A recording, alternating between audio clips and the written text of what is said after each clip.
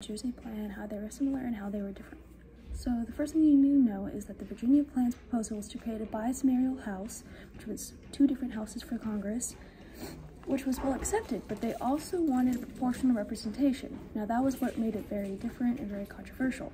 This was created by William Patterson. They wanted to have a number, like a percentage to the amount of people in a state that they had for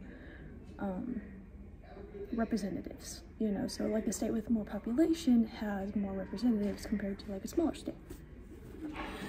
Well, some people were afraid about the bigger states having more power over a certain decision than the smaller states did. This came in the New Jersey plan. They wanted 1 house and equal representation. Congress would also have increased powers like to levy duties and stamp tax, regulate trade, make treaties, the supreme law of the land. They had a lot of power. The people didn't have as much power. They believed that they spoke for the states themselves, not the people. Okay? So this also caused some problem because they thought that, well, that wasn't very fair. So the New Jersey plan had failed, and so did the Virginia. Neither side wanted to compromise, but they decided that they were going to create a committee.